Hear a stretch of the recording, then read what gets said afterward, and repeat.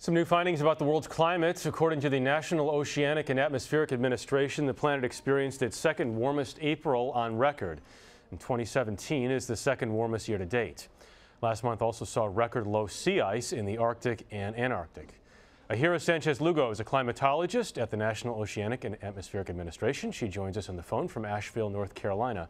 Ahira, thank you so much for spending some time with us. Tell us what is most significant about this in your estimation. Yes. Well, the most significant thing is that we've continued seeing warmth across the globe. 2016 was record warm, but it was boosted mainly because of the El Nino, the moderate to strong El Nino that was present across the central and eastern tropical Pacific Ocean. 2017, what makes it interesting is that there is no El Nino present. There are ENSO neutral conditions, meaning no El Nino, no La Nina. So, and with all that, it's really, really warm. It was, as you said, the second highest. And our period of record goes back to 1880. So there's 138 years of record. So that means that the temperature for April in 2017 surpassed 136 of those temperature records. Only 2016 surpassed, and because of the strong El Nino that was present during the start of the year, and 2016 was ahead of 2017 by 0.31 degrees Fahrenheit. So remind us again here, just because you're dealing without it this year, some more of the effects of El Nino from last year and other years. Well, El Nino not only impacts the weather patterns across the globe, but we've tended to see that the global temperature records tend to increase. The temperatures for the globe tend to be higher when there's an El Nino present compared to those years that there is no El Nino, or in the presence of La Nina. La Nina is the opposite of El Nino, where we see unusually cool temperatures across the central and eastern tropical Pacific Ocean. Ahira, what else did you find significant about this?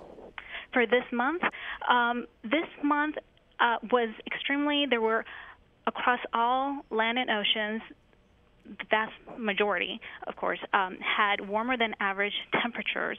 There were some areas, specifically across the land and oceans, that did see cooler than average conditions. However, there were some areas that experienced record warmth. What we didn't see was no land areas or no ocean areas experienced record cold temperatures.